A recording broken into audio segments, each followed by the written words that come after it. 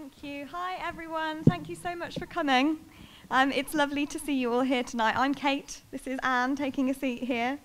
I was saying earlier, my mission in writing this book was to ensure that the Radium girls were remembered. And I want to say a special thank you to every single person in this room tonight, because in being here, in coming to hear Anne and I have a conversation about the Radium girls, you are remembering them. You are thinking about them now, sitting in your seats. You have thought about them as you've booked your tickets and you've walked into this hall today. And I thank you from the bottom of my heart for doing that, because you are honouring their memory, and that means so much to me. So thank you so much, all of you, for coming out tonight.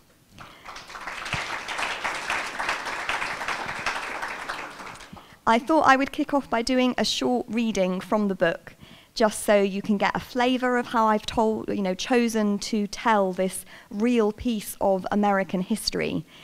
This is the first narrative non-fiction account of the women's story. That means it reads like a novel. It's accessible.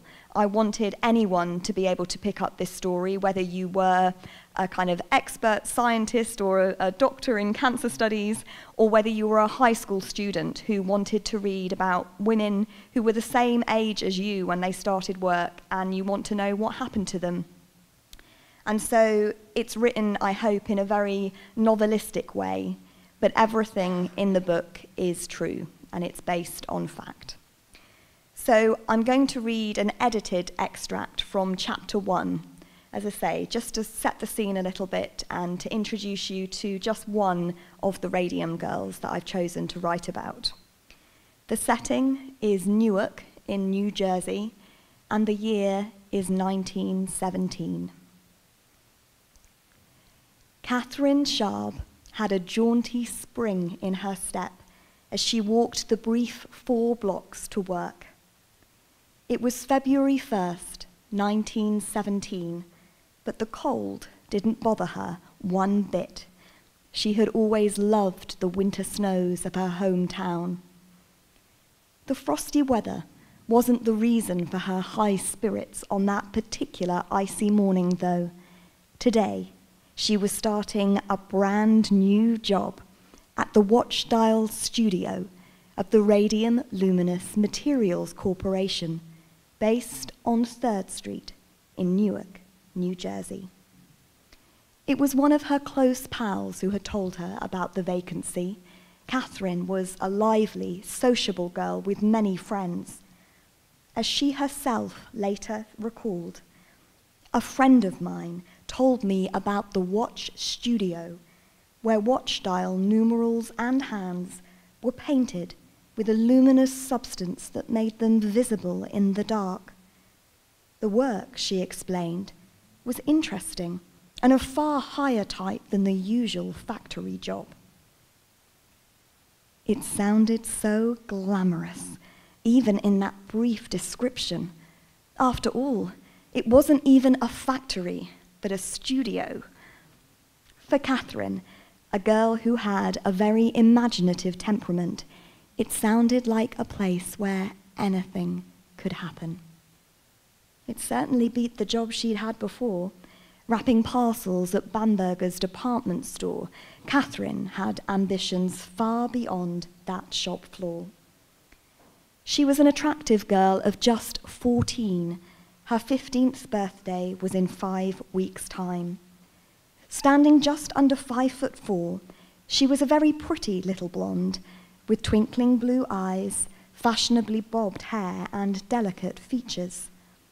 All her life, Popular Science later wrote, Catherine Sharp had cherished the desire to pursue a literary career. She was certainly go-getting. She later wrote that after her friend had given her word of the opportunities at the watch studio.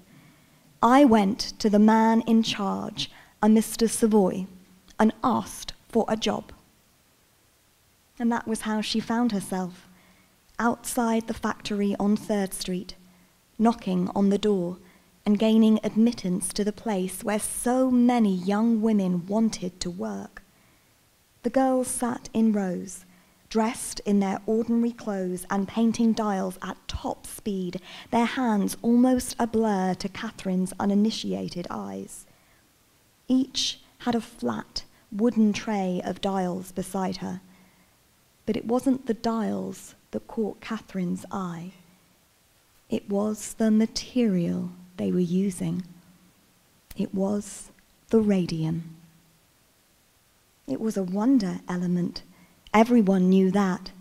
Catherine had read all about it in magazines and newspapers, which were forever extolling its virtues and advertising new radium products for sale, but they were all far too expensive for a girl of Catherine's humble origins. She had never seen it up close before. It was the most valuable substance on earth, selling for $120,000 for a single gram. That's $2.2 million in today's values. To Catherine's delight, it was even more beautiful than she had imagined.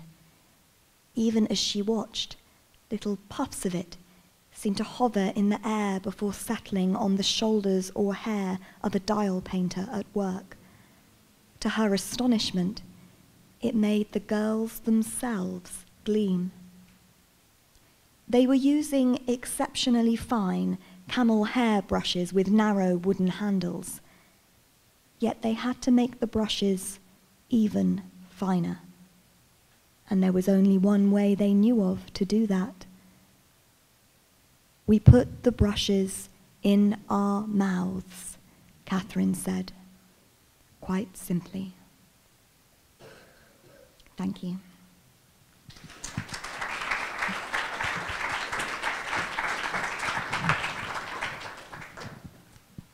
Well, thank you. That was a wonderful reading. Thank I you. have to say, I read this book. I received a copy of it a couple months ago, and I've read it, absolutely loved it. I found it mesmerizing. Oh, thank you.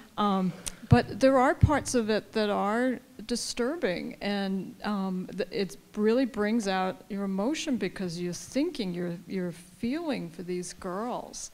So one thing I wanted to start with, you have written so many different books, so many different types of things, humor and memoir, and you've done writing with other people, and you've done gift books, children's books, and what made you turn your attention to this? So if you could describe a little bit of how you got the idea and then why you decided to make it into a book of this type. Okay. Well, I think probably the thing to kind of preface it by saying is that I consider myself a storyteller. So even though the books that I've written have all been very different, I think the kind of unifying factor about them is that they tell stories. And part of that storytelling background is also about how I discovered the story of the Radium Girls. And you can all hear that I'm not from around these parts. This is a chapter of American history, and I am very British. And how I discovered it was through a play, through telling their story on stage as a director. And I discovered the play through Googling great plays for women. I knew nothing about the Radium Girls. I was simply looking for another play to direct that had, a female-centric storyline and strong female parts for actresses to play. And as soon as I read the opening monologue of Melanie Marnich's These Shining Lives, which is about the dial painters from Illinois, I was absolutely gripped. It's a beautiful script, but this story, this powerful story, these incredible, courageous women, they just spoke to me somehow. The story just resonated with me. And the way the book came about was that resonance also meant that I felt this enormous responsibility that as a director, and as a director leading a cast of actors, we all had a responsibility to do justice to these women. Because, as I mentioned slightly earlier, this is not Hamlet and Ophelia. This is Catherine Donahue, Tom Donahue, Charlotte Purcell, these are real people with real families. These are true events that we were depicting on stage. And so I felt determined that we had to do those people justice, and therefore I conducted a lot of research before I even staged a single scene, before we even did our first read-through. I conducted all this research. I read everything I could find on the women. I gave a mini presentation to my cast, showing them pictures of the people we were playing, because it was so important to me that they understood as well. And what I discovered through that research and through reading the other books that exist on the women, which are excellent, is that there was no book that centered on the women themselves. This was the Radium girls' story, but somehow the Radium girls had been excised and kind of pushed to the side, and their own voices had been silenced. And so I felt determination that needed to be corrected, that omission needed to be resolved. And so I thought, even though I'm British, if no one else has done it in that way, why don't I do it? And so that resonance that the story had had with me from minute one took me all the way across an ocean into America to travel around and do my research and to try and bring these real women to life, just as I had once done with my actors on stage, but now hopefully to make them live again through this novelistic retelling which uses their own voices, their own first-person accounts of what happened to them. And in terms of being a storyteller and why did I write this book? Well, it was a book that somehow demanded to be told and demanded that I tell it.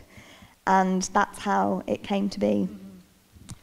So I'm a cancer researcher, and all cancer researchers learn about radiation, that it's dangerous, Yes. that it can be very helpful for treatment, but for other exposures that can cause cancer, and we learn that all early in our careers. But we learn about numbers, and so we learn about numbers of people that might be exposed, numbers of people that get cancer, number of people that don't.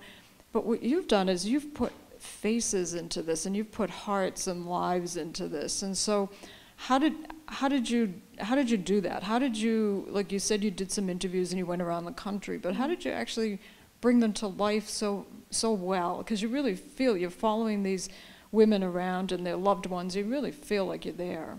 Yeah, well, thank you so much for saying that, because that was my ambition in writing the book. I wanted these women to feel real because, as I say, I kind of felt they'd been whitewashed out of their own story and their own history. And in terms of how did I make them real, well, I mentioned the first-person accounts. That was obviously my primary source in terms of understanding who they were, because I read the court testimonies that these women gave.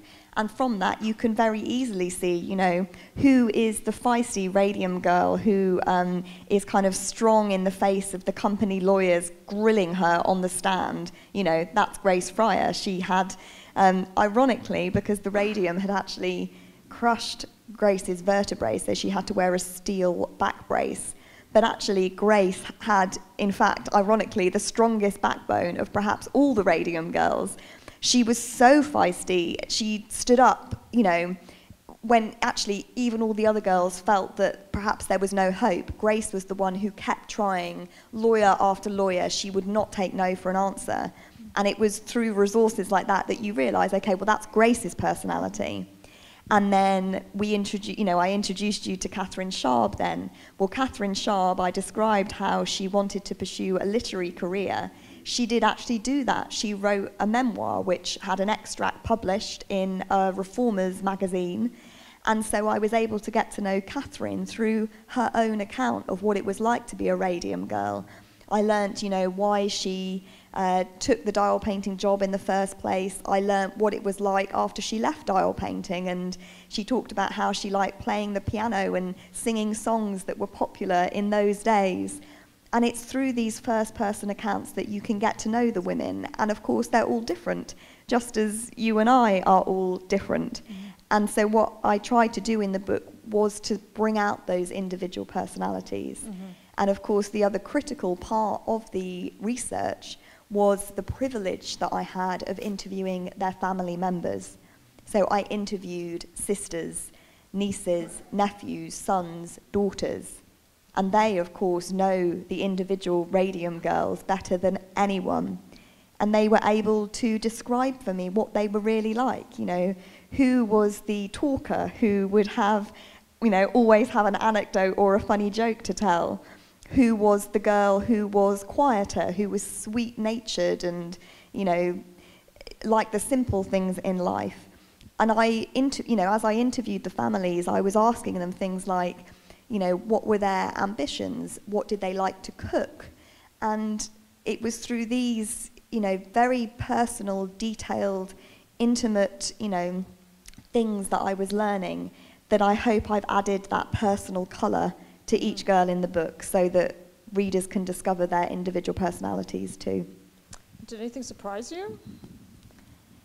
Did anything surprise me? I think the surprise for me as I was researching, I think came because, understandably, Melanie Marnich in her play has fictionalised certain elements, and that includes the characters, of course, because, you know, she didn't know what the girls were like. She's written a fabulous play, but Charlotte Purcell in the play is this incredibly, she's a brilliant character. She drinks, she smokes, she swears. She's a kind of gin-swigging flapper who goes out dancing.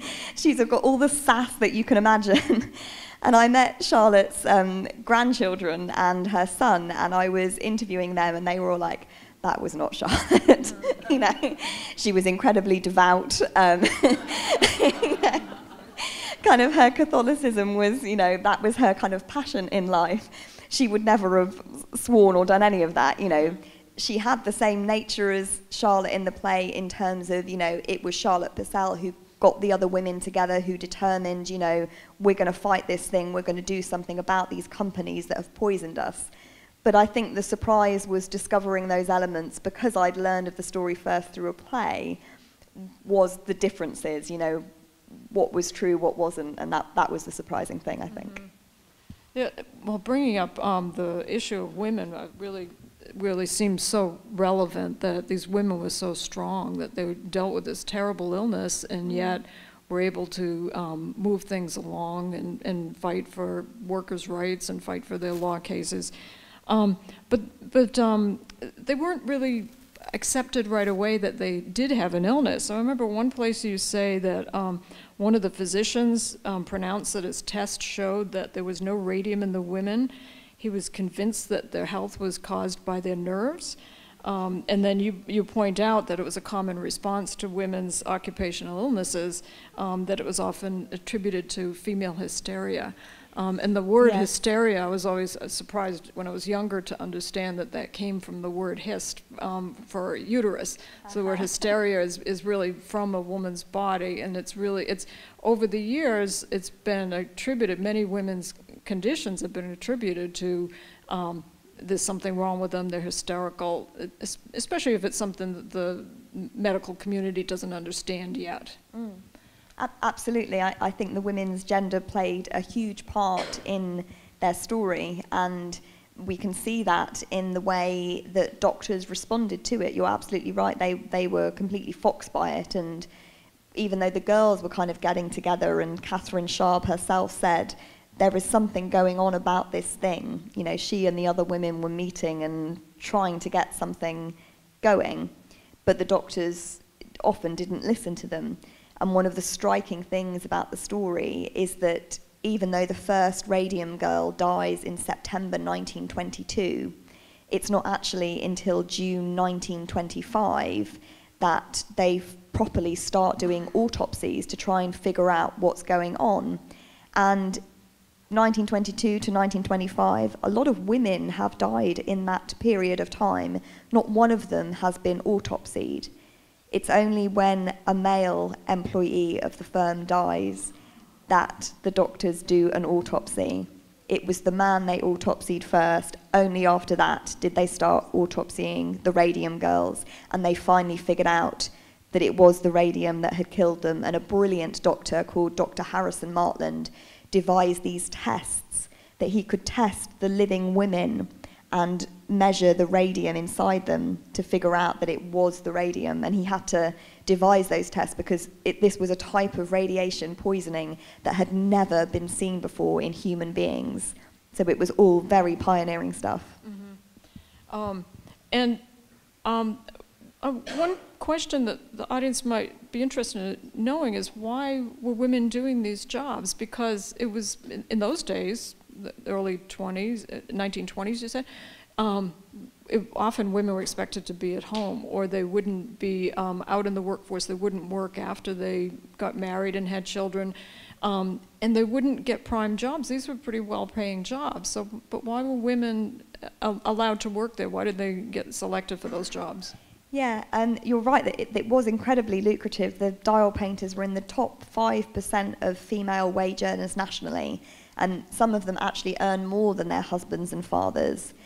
As to why it was women that did it, I think it's important to say it was generally young women who did it. So Catherine Sharp was 14 on that first day in the job, and she was typical. Most dial painters were between 14 and 18 years of age. Records show that some were as young as 11. And they were kind of suited to this work because if you think of the tiny, tiny numbers on watches, you know, some of them were only 1 millimeter in width, numbers that they had to paint, and the girls couldn't go over the parameters. And the kind of, you know, the small hands of these young teenage women were particularly suited to this job, I think. It was very artistic work. Obviously, men can be brilliant artists as well, but there was something about it that it just seemed to be, it didn't seem to be, it was only women that were recruited for it. And you talked about how unusual it was for women to be working at this time. Well, because the women were so young, actually it was a job they did before they then went off and got married and had babies. You know, this was something they did in their adolescence. And it's also important to say that, you know, we talked about Catherine starting work on February 1st, 1917. Well, only a few months later, in the April, America joined the First World War, which led to a real boom in the radium industry because the radium girls were not just painting watches and clocks, they were painting aeronautical dials. So if you think of a dashboard on an aeroplane or on a ship with those glowing instruments, it was the radium girls who were painting those. So in terms of why was it women, well, part of it was the war effort as well. So some of your male workforce will be going off to fight in France. And so it was a way for women to do their bit for the war effort. Mm-hmm. Well, you described, as I mentioned in the beginning, that you describe in detail what's happening to these women. And so I found it was a very emotional read. How about you? Did you feel emotions as you were going through this, and how did you get through that? Oh yes, there were emotions. Yes, I wrote with pictures of the women displayed around my desk, all the individual girls that I was writing about. And so when I was writing about their pain, whether it was the pain of the radium destroying their jawbone, whether it was the pain of a miscarriage or a stillbirth that a woman was going through, that grief, whether it was describing their death from radium poisoning, I would look at the girl as I was writing and I'd try and kind of communicate with her as I was trying to bring her to life, even as I was describing her death. And so it was incredibly emotional. I did cry. I would sit there typing with tears streaming down my face. But I hope that that emotion that I felt, you know, enhances the book, because I hope it makes readers feel the grief that I was feeling as I was describing it, as they too read and, you know, experience the same. And the book it brings up so many issues, and one thing is workers' rights, and it was women's health rights, but also workers' rights. And in this country, in the United States, we have government organizations that will help control, regulate various things. So there's one called OSHA, Occupational Safety and Health Administration. I think it sounds right. Yeah. And then we have the Environmental Protection Agency. And I learned recently that. Yeah. I know. So it's even more timely.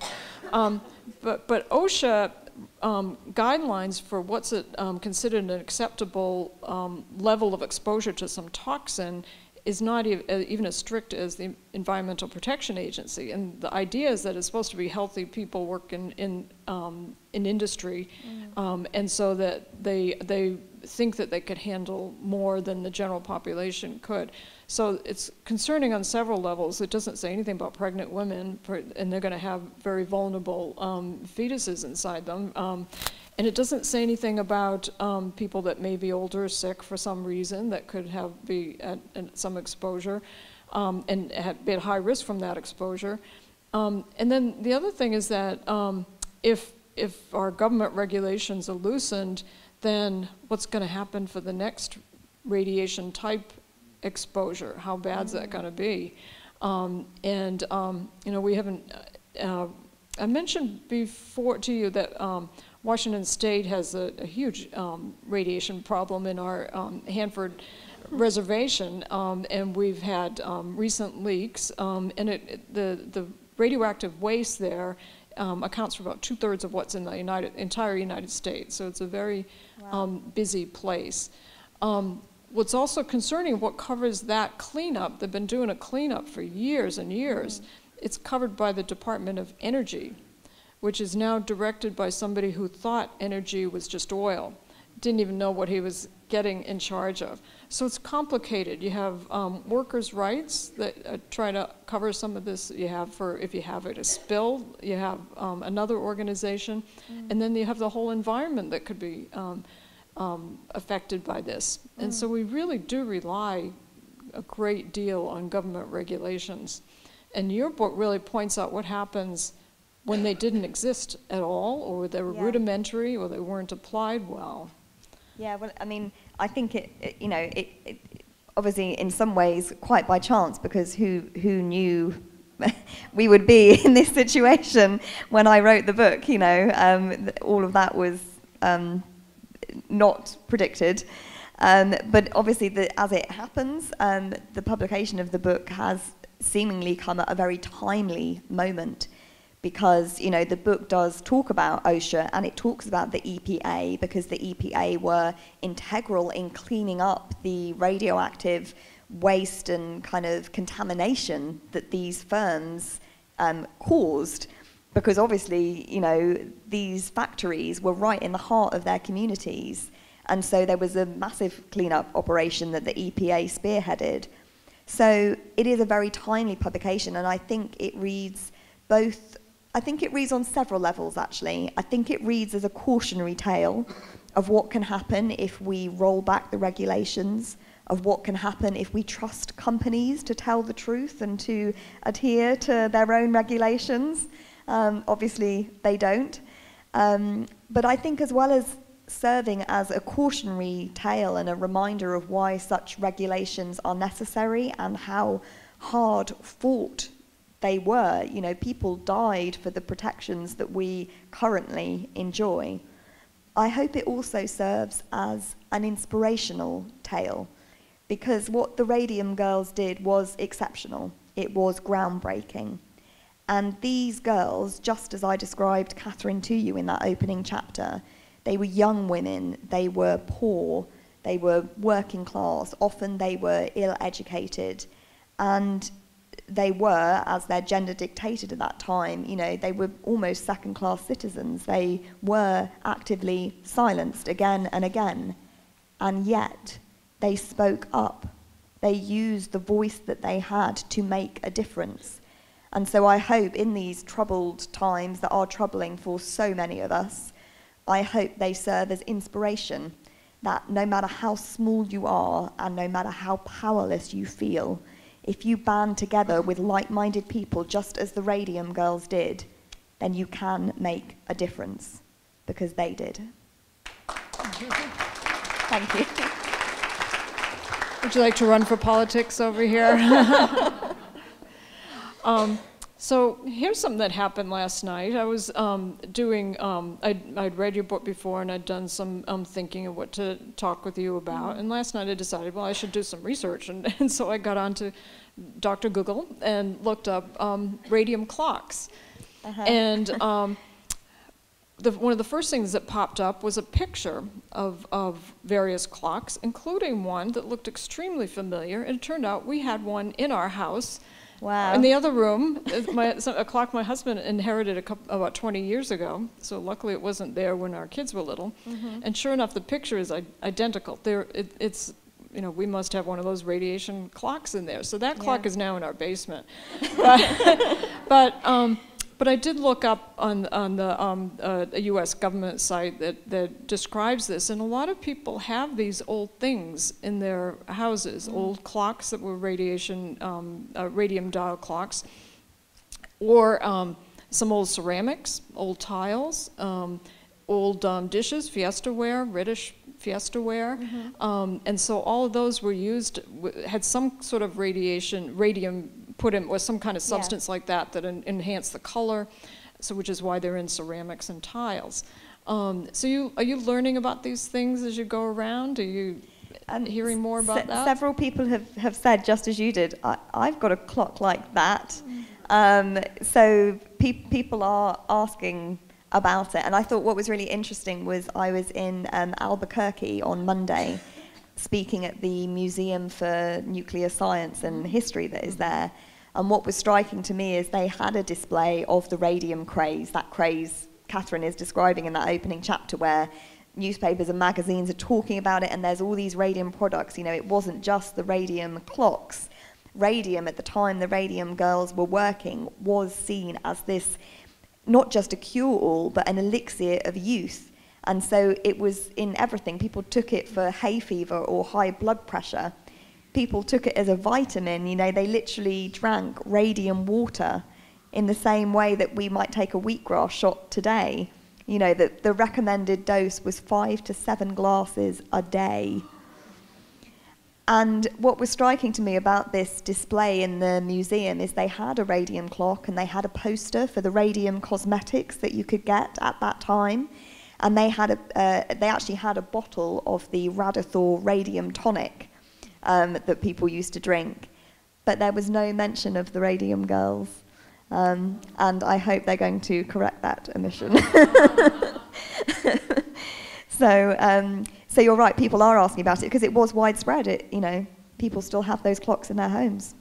I wonder if some people don't know, like, do you hear from the younger people, do they even know about radiation, what radiation exposure is, and what dangers it could be? Because I know in this country for a while it was popular to do CT scans, get your whole body CT scanned in case there's something, you can find something, and then maybe you'll get it taken out early. And they really weren't tested. There was, in terms of evidence-based medicine, it wasn't there. Nobody had tested whether somebody was going to have a better or longer life by getting one of these full-body CT scans. And the reason that the docs were concerned about this was because of this full-body radiation people were going to get. But I'm wondering, like, do young people even know, or the general population even know about radiation dangers? Yeah, I mean, obviously I can only speak from the people that I've met, but yeah, I think people are aware of it, certainly. And I was doing some events yesterday in Boulder in Colorado at a local high school. I went in and very bizarrely for me, being a kind of editor English graduate, I was lecturing in a science hall with the periodic table on the wall. I never would have predicted that in my future. But those students had been learning about radiation. They knew all about it. So I think young people do understand the dangers. They learn about alpha, beta, and gamma rays, and all the things that I actually talk about in the book, because obviously the science of radium and what is happening to the women is important for readers to understand as well. What I would say is, because I'm not a scientist or a doctor, I'm a storyteller. It's written as part of the story, but it still has to be in there, because how else do you explain how you go from radium being this wonder element to radium being this silent and deadly and very stealthy killer of women? Mm-hmm. And these women were really heroes, weren't they? Yes. So they died, but they were very brave and worked to try to advance the case. It was complete altruism. That's one of the things that I find so striking about the story, because These women, you know, as you know, once you have radium in your bones, there is no way of getting it out. So by the time the doctor's finally figuring out, you know, what has happened to the girls, they're not just saying, yes, it's the radium. They're saying, it's the radium and there is no cure. You're going to die. Mm-hmm. And the women took that death sentence and almost stared death in the face and decided to do something about it. And I think that's extraordinary, because this legal fight that they embark on that changed laws and changed workers' rights to protect all of us, they did it all knowing there was no hope for them. Mm-hmm. And I think Grace Fryer is the radium girl who sums it up best of all, because when she took her company to court and she was holding them to account for what they'd done to her and her friends, she said, "It is not for myself that I am thinking, but for the hundreds of other girls to whom this may serve as an example." And I think the Radium girls serve as an example to all of us in that selfless act. And it really was selfless, and these women literally used their last breaths to speak out against injustice and against corporate corruption. You know, Catherine Donahue, one of the Illinois dial painters, literally gave evidence against the firm on her deathbed. You know, she was too weak to go to court, and so they actually brought the court to her in the sitting room in East Superior Street in Ottawa, Illinois. Catherine lay on her blue couch with a white blanket pulled up to her chin, barely, you know, strong enough to open her eyes. A lot of the time she gave evidence with her eyes shut, and the judge was there and the lawyers were there. And Catherine could, you know, her doctors said, "Don't do this, you know, you have a fatal illness, but if you do it, you know, it may prove immediately fatal to you." And yet she still did it. She still insisted that she wanted to go ahead, that she wanted her lawyer, Leonard Grossman, to bring the court to her. And I just think that determination to hold this company to account, to do it not for her, because there was no hope for her, but for her friends, for the family that she was going to have to leave behind when she died, for her children.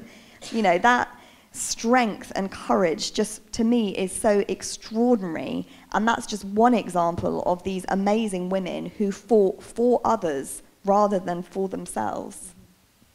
And the women did get some help, didn't they? They had some men in their lives. Can you talk about that? They did, yeah, absolutely. And I think that's really important to say, because obviously it's getting a lot of press as a female book and strong women, and it is all of those things. But these women didn't do it alone. And I think, you know, any society we're going to build that we hope will be equal needs to have men in it as well. You know, it's not just about the women being amazing, it's about the men who are amazing and help them and give them a voice and support them as well, just as we would want in a utopian society. And so those amazing men are people like Leonard Grossman, the Illinois women's lawyer, who worked pro bono and was absolutely incredible and steadfast in keeping the fight going for them. People like Raymond Berry, who was the New Jersey girls' lawyer, where every other lawyer had turned it down. The girls there were kind of stymied by the statute of limitations, whereby there was only 2 years to file suit. You know, from the point of injury, you had 2 years, at which point you had to say to your company, "I'm suing." Well, radium poisoning normally takes at least 5 years to show itself. So by the time the statute had run out, the girls didn't even know they were sick. But Raymond Berry, who was this brilliant lawyer, was the only one who kind of came up with these ways of trying to get around the statute, and was the only one who was brave enough to take the case. And they were assisted too by people like Dr. Harrison Martland, you know, devising those tests, speaking up for the women. You know, he was the first pioneering medical doctor who published and said, it's the radium girl, you know, it's the radium that's hurt the girls. This is a new occupational poisoning. We need to take action. And he was completely discredited. You know, all he was trying to do was bring awareness to this new poisoning, which affected not just the radium girls, but the general population, all those people drinking their radium tonics and popping pills, 10 a day or whatever, he was completely discredited because, of course, the radium companies who were making money hand over fist from this very lucrative industry didn't want an expert like Harrison Martland standing up and saying, you know what, radium medicine is a load of quackery and you shouldn't listen to a word you read in the newspapers.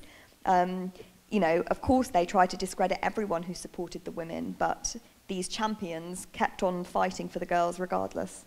And the companies, if I remember right, the companies paid some physicians. So paying somebody not to talk about something sounds familiar, doesn't it? Yeah. and they also paid experts to put out, conflicting reports, so that while Martland was the voice of reason, as we now know it, he was the doctor who solved that medical mystery, the companies were funding research that said the exact opposite. And that was published, and, they were, some of the activities of the companies described in this book are shocking, even to this day and age, when you think, companies are corrupt and they're going to behave appallingly. They behave even more appallingly than you would expect. The level to which they sank are shocking. Were there things, so you did a lot of research, you came to the United States, you were a month here? Yeah, doing research? That's right, yeah. So you must, and you did a lot of document searches. Were there things you had to leave out that Yes. kind of that made you feel like wasn't part of the story, but you couldn't fit it in, but you really wished you could have put it in? Yeah, and there were a variety of things with that. Some of them to do with the women as well. So Quinta MacDonald, who is one of the New Jersey dial painters, she actually came from a marriage that was violent. She suffered domestic abuse. And I found lots of, articles about that. Her husband, while she was crippled from the radium, tried to kill her. He turned on all the gas jets in the house and tried to gas her and her children to death, which is obviously a hugely shocking, dramatic, awful thing to happen. You've got this girl who is literally crippled and dying, and that is how her husband treats her. Mm-hmm. And in my original draft, I described that dramatically in the story, but I had over-delivered because there was so much good stuff that I wanted to put in, and so I had to edit, and I edited a lot out, and that was one of the things that had to, be cut from that dramatic account of what really happened between Quinta and James. And I boiled it down to a kind of paragraph told in flashback. So there were things like that I had included originally that when you are editing and you're thinking, okay, I've only got a finite amount of words to tell this story. Is what happened to Quinta part of the Radium Girls story? Is it part of that fight for justice? And, well, no, it's her story, but it's not part of this book. So there were things like that I had to leave out. And even more, some of the historical detail, exactly how, the desks looked that the girls painted at and all those kind of tiny details that I'd found. Again, you're looking, I've only got a finite amount of words, I'd over-delivered, I had to cut. And you kind of end up weighing up, well, I either keep Catherine on her sofa in East Superior Street, or I keep Quinta and James, and then you say, well, Catherine is much more important. So you have to, even though it hurts, you have to make that cut, because ultimately cutting it makes it a slicker book, it makes it more accessible for people, and that means more people will remember them, hopefully, and enjoy the book and talk about it. And so it's to the girls' benefit to make those edits. So you've done some acting and you directed the play. Do you think that helped you? You mentioned the word drama several times in your talking. Do you think that helped you set the book up, set the scenes, and then move the action along? Do you think all of that experience really helped you with writing this particular book? I'm sure it feeds into it. I guess it comes back to what I said at the start about being a storyteller, and whether you're a storyteller as an author, as an actress, as a director, they're similar skills, I think. It's about occupying a character, really getting into the girls' minds, whether you're doing that as an actress, director, or an author. And I think you're right in terms of the pacing, perhaps, in terms of where do you leave a chapter with a cliffhanger, hopefully to encourage people to read on. It's about seeing the drama in the reality of what happened to them. So some of the kind of revelations that I've chosen, I've chosen in the book not to give everything away when it first happens. Sometimes I delay that knowledge coming to the reader so that hopefully it will pack more of a punch when they get there. And as I say, I think that is about storytelling, and I think my acting and directing probably does feed into it as well. And story is how people learn too, isn't it? You might give patients or the public information about this statistic or your risk of something is going to go up if you do this or that. But if you have a story like what you've written that showing what happens and showing the devastation that happens to the woman, to the family, to all the people around, it really brings it to life, and it helps people understand, I think, better that particular health issue. Yeah, I hope so. I mean, as I said, for me it was always about the individual women, and the book is actually dedicated to all the dial painters and those who love them. And you're right, I wasn't just looking at the Radium girls. I was looking at the children who had to grow up without their mothers. I was looking at the husbands who had to bury their wives. I was looking at the parents who had to bury their daughters. And sometimes, because the job was so lucrative and so attractive to people, sometimes those parents are not just burying one daughter, but 2 or 3 or 4, because the women encouraged each other to join them at the studio. Catherine Sharp got a job for her cousin Irene Rudolph at the studio, and Irene died. And Catherine died as well, and it actually really had a very negative impact on Catherine, seeing her cousin die, and she talks about that in the book. And so you're right, for me it was about bringing the women to life, but it was also about putting a human face on this tragedy, on this piece of history, because I think you can read about a Radium girl in, a radiation manual or a textbook probably, but unless you've gone on that journey with Catherine Sharp and you've seen her grief and you've seen the grief of her father and you've met Catherine and Tom Donahue and seen what the radium poisoning does to their family, it's only through learning those stories that you can really feel and kind of put a human face to the tragedy. And I think that's really important. And I think that's important not just for this story, but other stories as well. We were talking earlier about Flint, Michigan, and, things like this. And I think unless, you can read the headlines, but I don't think it means as much until you read about a particular family or a particular person it's affected, because then it's real. Then you can empathize. Then you can really anticipate and imagine what this has really done to people, because these are people's lives. And that's what I hope the book drives home, is that these were people's lives. Yes, the women became, they left this scientific legacy. They were studied for decades. But these were individuals, these were humans, and I hope I put a human face on this piece of history in how I've chosen to tell the story. Yeah, and I think another issue is that it happens around the world, that workers feel desperate, they need a job. They'll go work wherever they can get a job sometimes, or where they can get paid the most money. And if they are having health effects, they may not feel like they can complain about it. They may not even realize it. Sometimes like this, it took several years. And so it's going to be an ongoing problem. You've had this problems of different types of exposures in the UK. We have a lot in the US. We have many in other countries of things we're buying their goods, and their factory conditions may be poor. And even you may have risks in something that looks like a perfectly safe environment. You get somebody to sit all day long. It's a very different type of risk, but it's still a health issue. So I think this it's really critical. Workers' health, workers' rights, workers' protection is really going to be important. So it brings that up too. So I really thought the book had brought out so many different themes that are relevant today, even though you're writing about an historical event.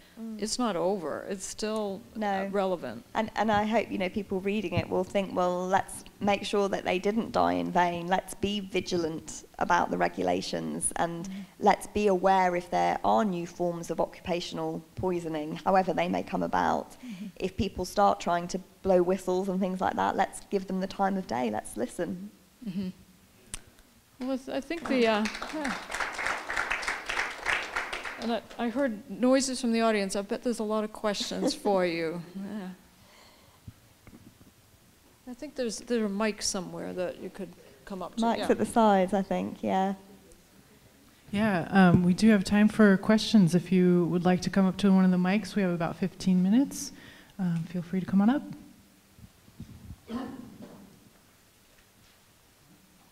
Like Ms. Moore, I grew up in England a long time ago, and I had a watch that had luminescent dials, probably in the 50s. Was that still radium? Probably, yeah. They kept radium dial painting. That kept going for decades. So that kept going, and was that in the form of a watch? Was that a problem? Was it contained, or was it? Were you liable for exposure? I have to say, Anne is probably more of an expert than I am. My understanding from what I have learned is that the people that bought the watches were generally safe because what was really dangerous was ingesting the radium. The most dangerous rays are the alpha rays, and normally with a watch there will be a bit of glass across the radium which would stop those alpha rays from getting out.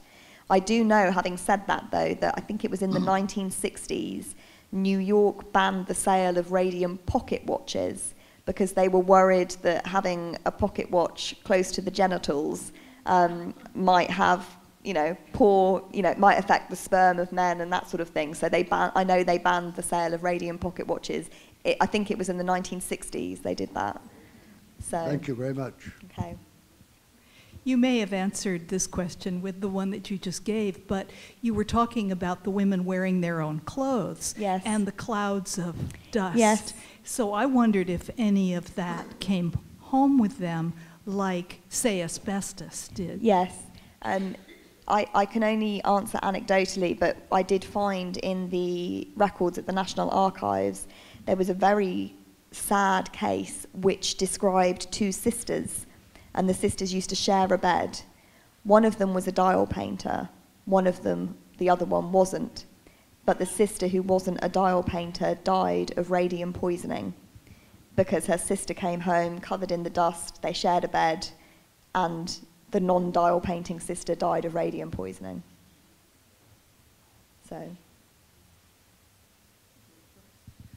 So you mentioned a miscarriage, but I'm wondering if there were any documented health effects in their children.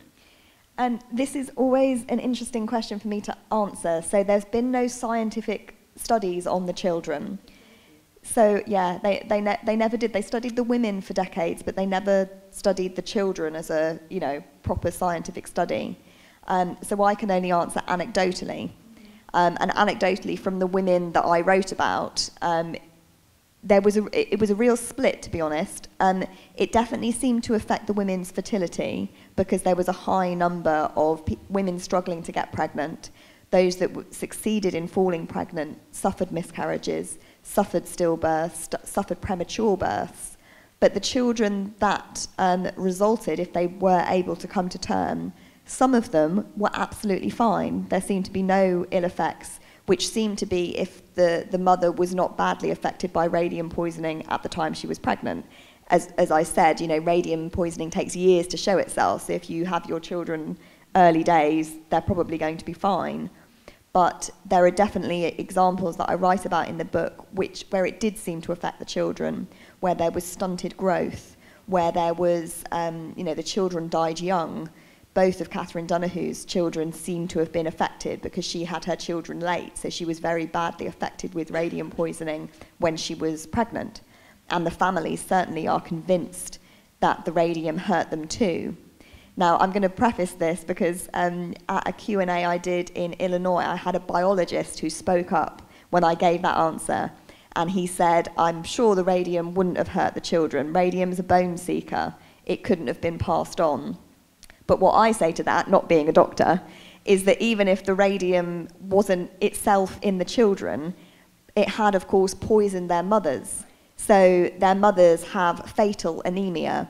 The medical records talk of how you're supposed to have, I think, about 8,000 white blood cells, and Catherine had a few hundred. So if you're having a baby when you have that kind of anemia, it's not going to go well because your body doesn't have the nutrients that it has. And so those children certainly do seem to have been affected. Well, radiation will also often go first to rapidly multiplying cells. And that's what a fetus is, rapidly multiplying. Okay, so what did the biologist know? I wish you were there to counteract him. A couple of naive questions, I'm afraid. Did any of the radium girls, did they all die young, say before the age of 30, or some of them survived longer? No, they did survive longer. And that when we were talking earlier about what surprised you, what surprised me was they didn't all die young. When I directed the play, there was this enormous sense of tragedy because you think all these women, you know, died early doors. Actually, they didn't.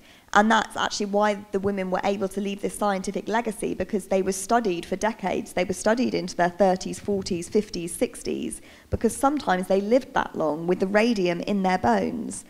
Now, it's important to say, of course, some of them, many of them, did die very young. And some of them died from sarcomas, cancerous bone tumours that are very rare. And that's a direct result of the radium poisoning. But those sarcomas were almost like a time bomb. They were, you know, the radium that the girls had ingested as teenagers. Sometimes those sarcomas wouldn't start to grow until the woman was in her 40s. So it was, you know, it affected them, even though they didn't all die young. The files at the Argonne National Laboratory that I studied, which was where all these scientific studies resulted, they showed that even if the women didn't die, they had bone changes in their skeletons. I talked of how Grace Fryer's spine was crushed. Well, what the radium did in the women was to destroy their bones. So the doctors said that they were honeycombed and moth-eaten. The radium literally drilled holes in their bones while the women were still alive. And so those women who didn't die young, they still had to contend with that for decades. And what happened was, it was the older the woman was when she dial painted, the more likely she was to live longer. It was the very young teenagers who died early. The older women survived for longer. And the fewer years, understandably, the fewer years a woman dial painted, the less likely she was to die. But as I said, I read hundreds and hundreds of names in the files, and over again it said, died of sarcoma, sarcoma, sarcoma. And, you know, also things like amputation of left leg, bilateral amputations of, you know, both arms, because the women would try and cut out the cancerous tumours. So they didn't all die young, but by God did they feel it, even if they survived. One quick question, follow-up.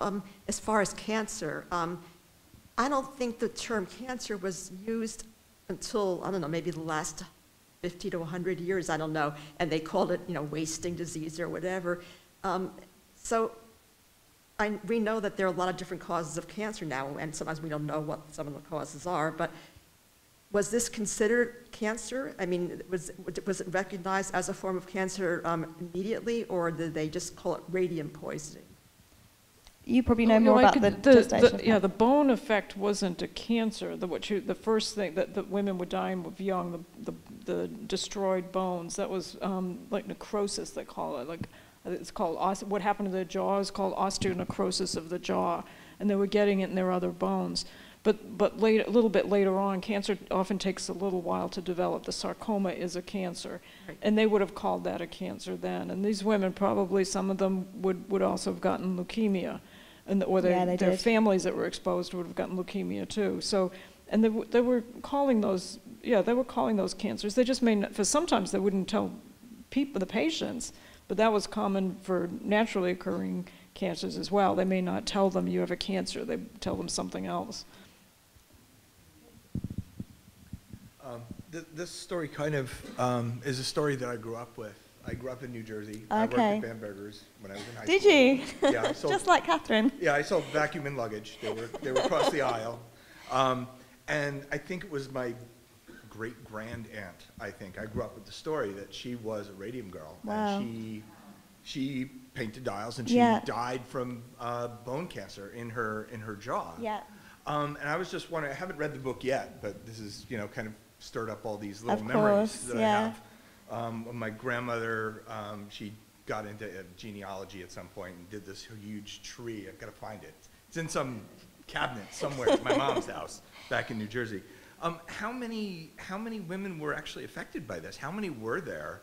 And was there any, recompense to these women? I mean, obviously there's the societal changes and the laws that were passed on stuff like this, but did they get anything? I mean, anything to ease their pain and their suffering on this? I mean, it must have been a lot of people. I mean, I think we even had a couple of the, glowing watch faces when I was growing up too. Yeah.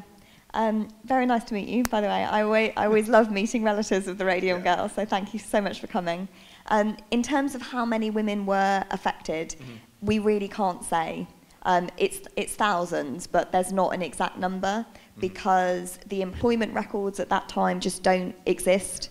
Often what happened as well is it would just be like a summer job for some women, or it's not like they were kind of, they had contracts and it was all documented. The women worked, were paid kind of piece work, so by the amount of dials they painted. And it was very much like you came into the studio one day, you didn't the next, and so there aren't the employment records. And of course, even beyond the employment records, so many of the girls were misdiagnosed, and even if they died of cancer, it doesn't necessarily say that was cancer due to radium poisoning. So there's no statistic. In terms of recompense, unfortunately, no, they didn't get anything. This was very much a moral victory. There is a handful of women got some settlements, but many of them were not high. And there's actually a really shocking example I can tell you about in Connecticut, because dial painting happened all across America, and I look a little bit about Connecticut. And the company there settled with some of the girls. And for Mildred Cardo, who died aged 22, just 6 months after she got married, the company went to her newly widowed husband and said, if you absolve us of responsibility, we will give you a financial settlement. And for his wife's death, they offered him $43.75. And she was offered a settlement. Many of them weren't, but I think that just indicates how little recompense there was. Yeah. Hi. Hi. So first off, I think this is a compliment. This was a very hard book to read. So it's a tough story. I appreciate the effort to put it in. Thank you. Worthwhile, but difficult. And then I have a question of curiosity. Other countries, so the way our laws didn't work then, presumably they were painting aeronautical dials in Britain and Germany and France. Did you find, or in your research, were there other centers and did they have similar problems? What I found in my research, and obviously I focused on America, dial painting happened all over the world, particularly in Switzerland, which has a massive, watch and clock industry. There was dial painting there, but they didn't lip point. And that seems to have had a major difference in terms of the health effects, obviously, because they weren't putting it in their mouths and they weren't getting that necrosis of the jaw that the American women got from lip pointing. In other countries, they would use a metal needle, which obviously you're not going to put in your mouth, or they'd use a glass pen, or in France they used cotton wadding on a stick to paint. But what I think is really interesting is since I published the book and it came out in the UK last year, I've actually had messages from people. I had a message from a woman who lived in Yorkshire who said her aunt died in her early 20s and she was a radium girl in Yorkshire.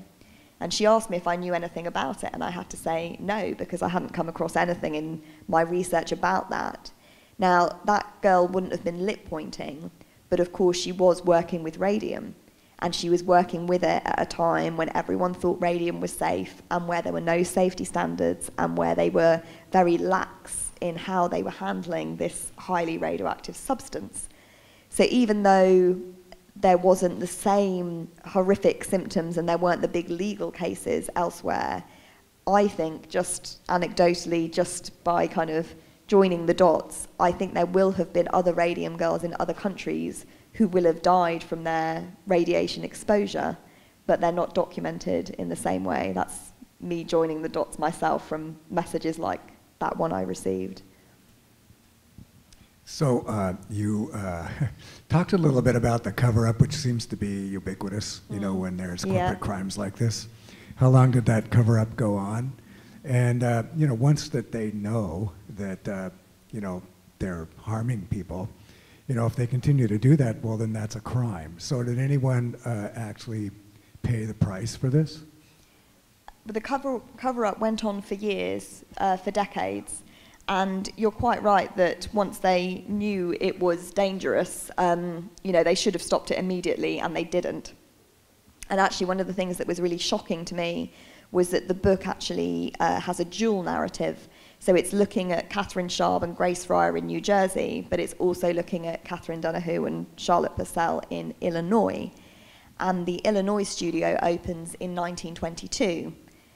Funnily enough, it opens, or the advert that runs where they want the girls to come and work there, it runs 2 days after the first radium girl is buried in New Jersey. So the women in New Jersey are already dying when they suddenly open this new firm. And it's a different company, I should say. It's not like they've suddenly moved everything. But the thing that was shocking to me was reading that dual narrative. And obviously Illinois, the Illinois company, know, because of what's happening out east, that this is dangerous, because the girls in New Jersey are filing suit, and the radium company know that. And, you know, I found records that showed behind the scenes, they tried to ensure that they weren't going to have the same problems. They started testing the women, and they started trying different techniques and so on. And so it was really shocking to me how they behaved, because they could have used what happened in New Jersey as a warning. They could have used it to say, you know what, this is going to be the same, and we're going to hold our hands up, and we're going to tell the girls, you know what, this is dangerous, you need to stop. They didn't do that at all. They lied to them. They actively lied to them, as you'll read in the book. And in terms of, you know, criminality, did anyone actually face any criminal, you know, consequences for this? Unfortunately, no, they didn't. The judge in the women's case said that you know, he thought there would be a case against them, but it never happened. You know, Catherine Donahue died, and she died in 1938. Well, in 1939, the Second World War began. You know, people had different priorities, and actually one of the shocking things to me was that Joseph Kelly, who was the president of the company at the time the girls were getting sick, he was someone who, when I say they lied to the women in Illinois, they literally published an advert in the local paper that said they had found no signs of radium poisoning amongst the women, which was a lie. Their test results showed they were radioactive. They told the women there was no danger. They said they would have closed the studio if they thought there was any danger at all. And it was Joseph Kelly who signed his name to that advertisement that ran in the paper.